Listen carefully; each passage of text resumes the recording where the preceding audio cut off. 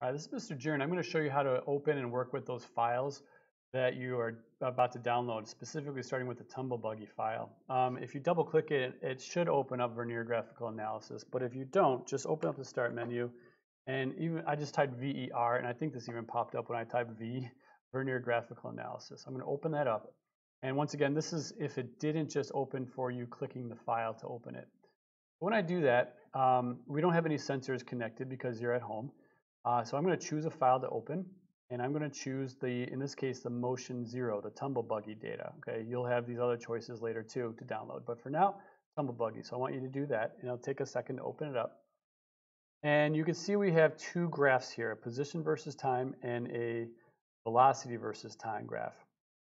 Let's talk about the velocity versus time graph because chances are that's going to be what's going to be interesting you the most for this, because we want to find out in this lab about acceleration. And to find acceleration, we need to find the slope of a velocity time graph. Now, in our case, this is a constant speed. So what I'm going to do is I'm going to highlight this, and I'm going to find the slope of this line. Now, I just highlighted a big chunk of this because, you know what, I'm not 100% sure. This looks pretty, I don't know, jagged. But I did also realize, I looked at the y-axis and I realized that we are zoomed in really tight here. It's only a matter of a couple hundredths of a meter per second. Okay, so it looks like we might be pretty good here. So what I'm going to do is I'm going to find the slope, and to find the slope, I'm going to apply a curve fit. And when I do that, I'm going to choose linear. And it turns out that, okay, so here's what we got. It looks like it's sloping pretty badly, but let's actually take a look what's going on here. What it does is it tells me my X range, 0.18 to 4.74 seconds.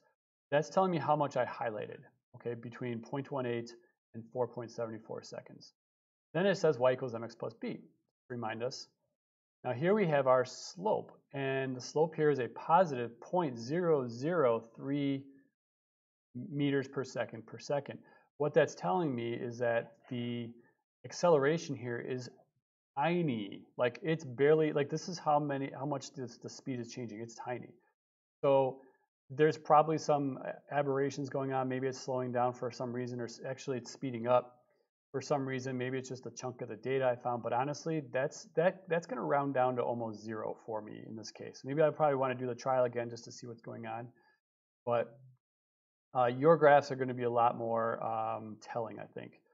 So this one, let's do this up here a little bit, because I'm going to do the same thing. This is probably what it's going to look like. So just one more time, I'm going to select between 0.22 and 3.98 seconds. It doesn't matter.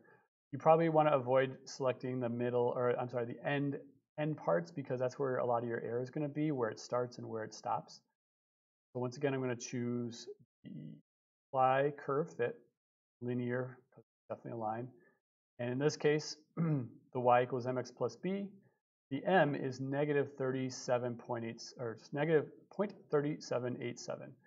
So that's telling me that my slope is negative 0.38 meters per second. So negative meaning it's going in the opposite, in the backwards direction, in the negative direction.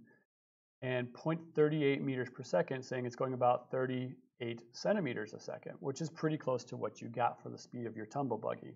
Okay, this range is a lot bigger. You can see there's a lot more change. This looks like a pretty decent graph, but this is again a Tumble Buggy, which is going at a constant speed. So things are going to look a little bit different when you open up the graphs for when things are speeding up or slowing down or doing different things. So that's how you do it. Find the slope, and let me know if I could help you.